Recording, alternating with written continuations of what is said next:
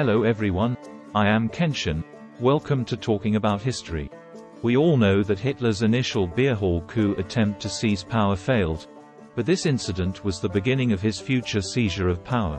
Today we will start with the causes and consequences of this incident. Before the show starts, please subscribe, like, and turn on the little bell. If possible, leave your thoughts. This will help the growth of the show. Without further ado, let's officially start. Hey everyone, let's take a trip back in time and crack open the history books to a wild day in Bavaria. Picture this. It's November 8, 1923, and a fella by the name of Adolf Hitler waltzes into a Munich beer hall. Things get real dramatic real quick when he pops a shot into the ceiling. Yep, that was his grand opening for what he hoped would be a total overhaul of Germany's then democratic setup. He called this the beer hall Putsch, a fancy term for a rebellion that starts over a pint, I guess. Only, it sort of flopped right from the get-go. The whole shebang didn't take off as Hitler had daydreamed. The guy got nabbed and thrown behind bars, a bunch of his die-hard pals bit the dust, and his Nazi party got the big thumbs down and was outlawed. Now, you think that'd be enough to put a lid on anyone's political career? But here's the twist. This disaster didn't knock Hitler down. It kinda gave him a leg up. I mean, the guy himself said it later on, calling the fiasco of the Putsch, perhaps the greatest good fortune of my life. Talk about looking on the bright side, huh? That's some strange kind of luck, if you ask me. Germany in chaotic, weakened state after World War I.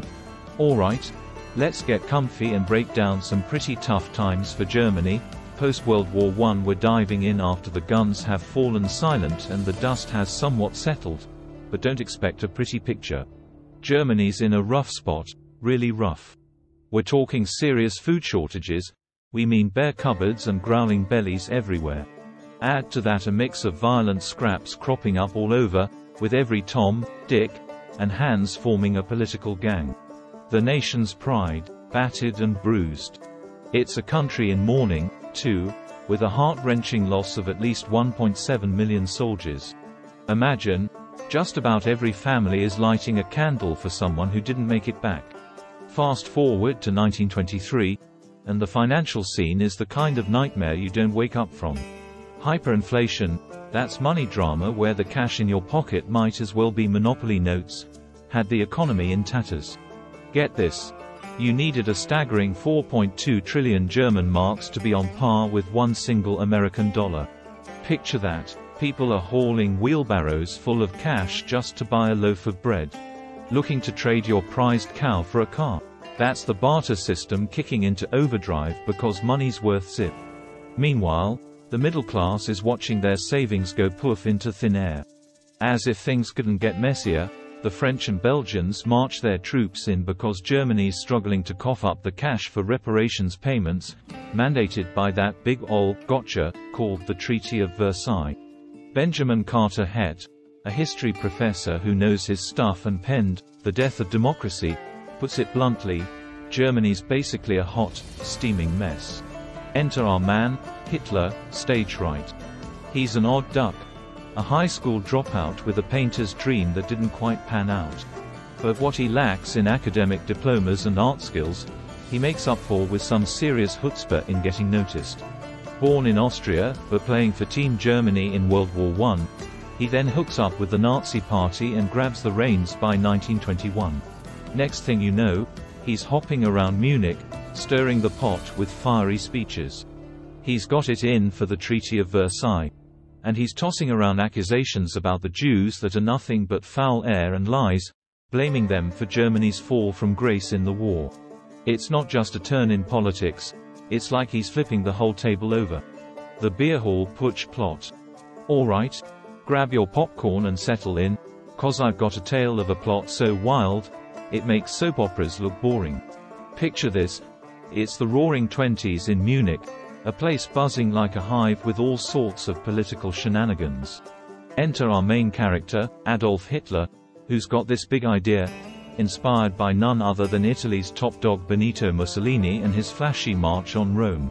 Hitler's grand plan, to kickstart his own power grab right in the heart of Bavaria, Munich, to eventually hop, skip, and jump over to Berlin, boot out the Weimar Republic, and crown himself King of the Hill. Looking back, you can't help but think, seriously, that was the plan. But hey, that's history for you. So, on a chilly evening of November 8, 1923, about 3,000 folks were gathered at the Bürgerbraukeller beer hall, hanging on every word of Bavaria's big cheese, Gustav von Kahr. That's when Hitler decided to crash the party. He barrels in, leaps onto a chair, and bam! Fires off his pistol into the ceiling. Why? To hush the crowd with a bang. Dripping sweat and drama, he proclaims, "Folks, the revolution starts now." His crew gets busy too, surrounding the joint, guarding the door with a machine gun, snatching a few hostages, emptying cash registers at print shops, and trashing a newspaper that wasn't sending him any love letters.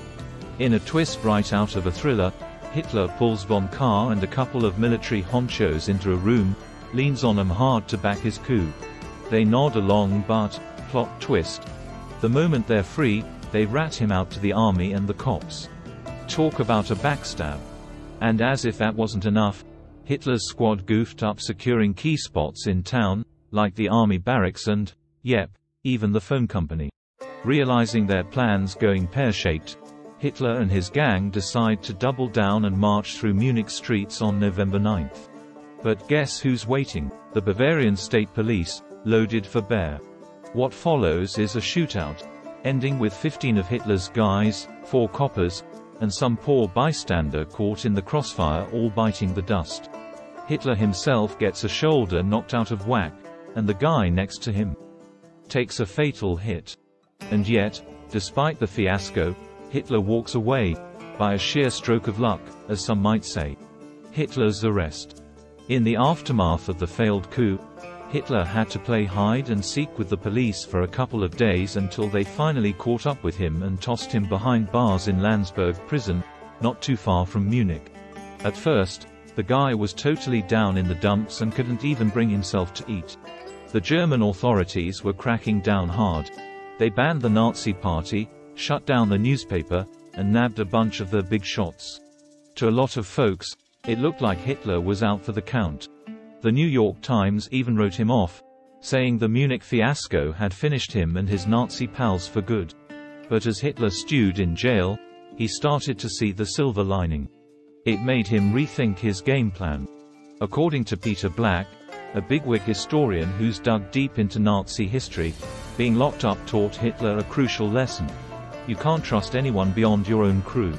Plus, it hammered home the point that trying to overthrow the government with brute force wasn't going to cut it.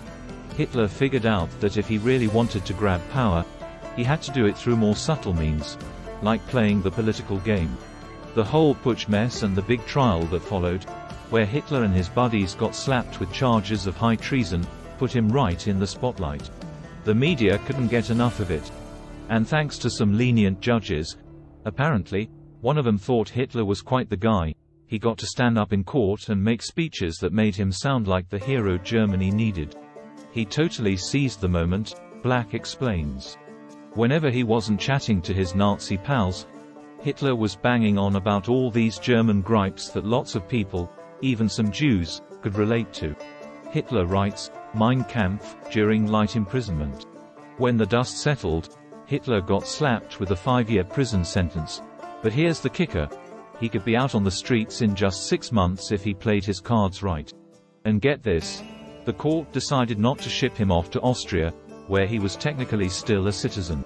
Their reasoning, well, they argued he felt more German because he'd served in the German army. Sounds a bit dodgy, right? Yeah, that's what experts like Het think too. He reckons the court didn't really have the authority to make that call, but they did it anyway. Imagine if Hitler had been deported back then, it could have changed everything. But instead of moping about his short stint behind bars, Hitler was pumped up and ready to go when he got back to Landsberg prison. He rolled up his sleeves and started scribbling the first part of Mein Kampf, his infamous rant filled with all sorts of pseudoscience junk that paved the way for the horrors to come, like the Holocaust and invading Eastern Europe. Hitler later bragged that without his little holiday in prison, Mein Kampf wouldn't even exist. After the trial, it was like a revolving door at Landsberg. Visitors kept pouring in, and Hitler's cell was overflowing with letters and gifts, from flowers to candy. He got to ditch the drab prison uniform, chill in a comfy wicker chair, and even had his bed made for him. In his book 1924, The Year That Made Hitler, journalist Peter Ross Range describes it as the cushiest prison stint you could imagine in Bavaria. After release, Hitler resurges on political scene. So, picture this. It's 1924 and Hitler gets what we would call a real, get-out-of-jail-free card. He's out of the clink in just a year, walks free with his chest puffed out, full to the brim with self-belief, and practically overnight he's a household name in Germany. He's got a book under his belt, this Mein Kampf thing, and he's dead set on this twisted worldview he's scribbled down. He jumps right back into action in Munich, and where does he go to make his big comeback speech? The Bürgerbraukeller beer hall, the very same spot where his coup flopped. The Nazis, they were still pretty much a blip on the radar, just a sliver of the votes, peaking at 37% in 32. But wouldn't you know it, by January 33, Hitler's got the keys to the Chancellor's office. Why? Because the lefties were too busy squabbling among themselves and the high and mighty conservatives thought they could keep him on a leash as part of their team. Fast forward 12 years, and the world's flipped upside down, tens of millions dead, including 6 million Jewish lives snuffed out in the Holocaust. Just goes to show, back then, they really let history slip through their fingers.